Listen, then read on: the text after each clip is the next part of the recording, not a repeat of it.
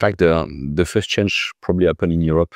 It was Jean-Claude Juncker, one of the president of Europe at this time, said that we need to limit dependencies. It was US technology, Intel, x86 were the dominant custom to push for something. At this time, ARM was still in Europe because it was a British company. It was before SoftBank and before the Brexit. They say let's push a transition from x86 to ARM.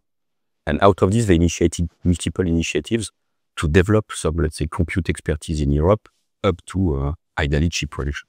So at this time, the smartphone era have already breaked up. So it was already a trending system and given to ARM. And all the smartphone, like huge majority of the smartphone was on ARM. I know that there was a few try on other architecture, but ARM was making the market.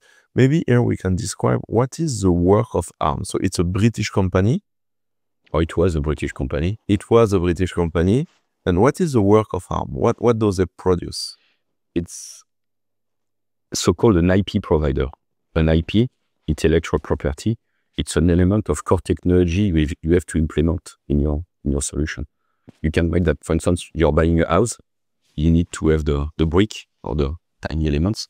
You're not going to buy the house as is. If you want to build yourself, you build the different components. And ARM is providing some tiny elements in terms of IP and especially the compute core, which is what we are using in our with our processor, on which you will let's say put all the software.